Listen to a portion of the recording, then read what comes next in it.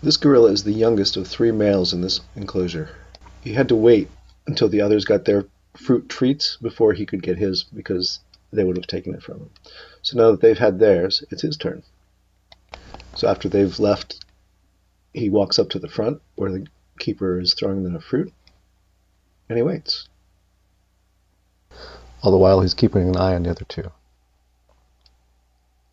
There he gets a piece, no problem. Still watching out for the other two. And now let's draw back and see where they are.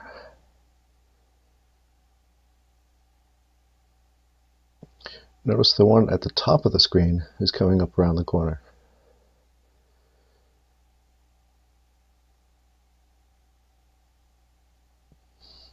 Just as a piece is thrown, he comes charging down to try to take it, and he gets it. And the youngest one retreats and has to try another time.